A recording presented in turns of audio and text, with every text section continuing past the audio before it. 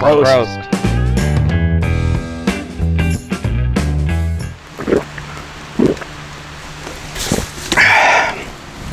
Howdy folks, it's old Magnus Booner, and the first thing that I need you to do is smack that subscribe button for me. You are not going to want to miss any of the epic content that I keep creating for you.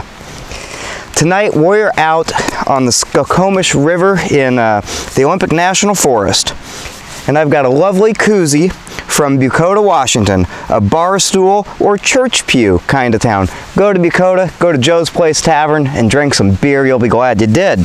Tonight we are making a backpacking burrito. It's made out of all freeze-dried ingredients. First thing I need is 6 ounces of water. So that's 1, 2, 3, 3 of these little hash marks on my Nalgene bottle. That might have been just a little over, but hopefully it'll be fine.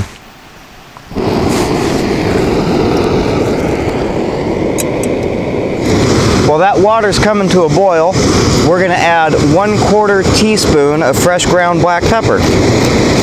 This is my GSI Outdoors Pepper Mill. You can go ahead and order one of these from Amazon, and I'll get a kickback if you click my link. You can find that link on my blog. No burrito is complete without cheese, and I've got 2 1-ounce sticks of this Lucerne brand pepper jack. I got this at Safeway. Alright, that water's up on a boil. This is minute rice, dried beef crumbles, and some dried refried beans, as well as a bunch of spices, and the recipe will be on my blog. We're going to add this to the boiling water. You can also do this as a freezer bag meal and add the water to the bag. I like to do it this way for whatever reason. So we're going to turn off that heat, and we're going to add our 2 ounces of cheese. There's 1 ounce. So now we'll just stir in that cheese.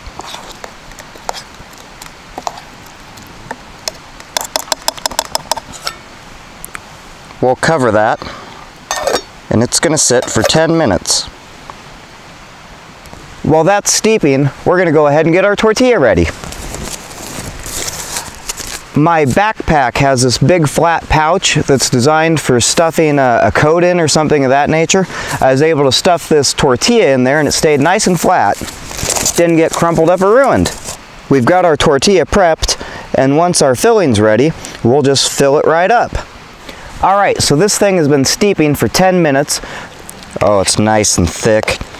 You can see that cheese is all nice and melty. Look at that. Just look at it. It's beautiful.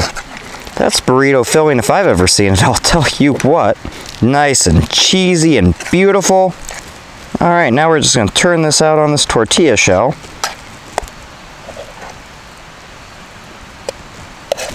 You're going to think you're at a taco truck when you're eating this. And now we got to roll this up and make a burrito out of it. So, you know, sides in. Now that is one beautiful little burrito. Let's eat it and see what it tastes like.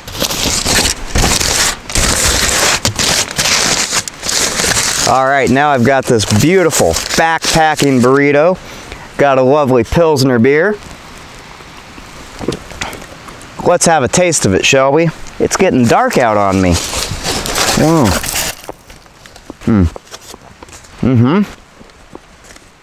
That's tasty. It's nice and spicy. You get a real richness from that cheese. Black pepper's nice. This is a darn tasty burrito, and it's great after the long hike I had getting in here. Go ahead and share this video with your friends. Find me on Facebook. I'm Magnus Booner. I'm also on Instagram as Magnus Booner. Find my blog at www.magnusbooner.com, and we'll be bringing you another video real soon.